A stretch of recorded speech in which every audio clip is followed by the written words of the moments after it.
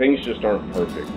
You know, I mean, I think that Walmart will admit that. I mean, everybody recognizes that, but it was really neat to kind of bring the elephant out in the room a little bit about that.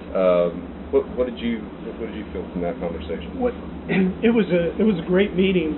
What I saw from that conversation is that the suppliers were like, you know, we want to be efficient at what we're doing. We have, you know, thousands of SKUs that we have to, you know, load up, make sure the content is correct. We know that part, but we're challenged when we try and put the information in. And I think they're looking for a better technology solution in order to help them, or I would say enable them to be more efficient, so they're not spending, you know, most of their man hours on just doing the content. And I see a tremendous opportunity in this space, not just for Walmart, but for all of the supplier base as well.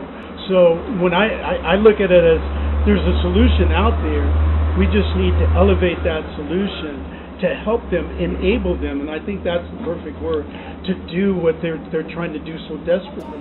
And I think White Spyder offers an opportunity to really manage that.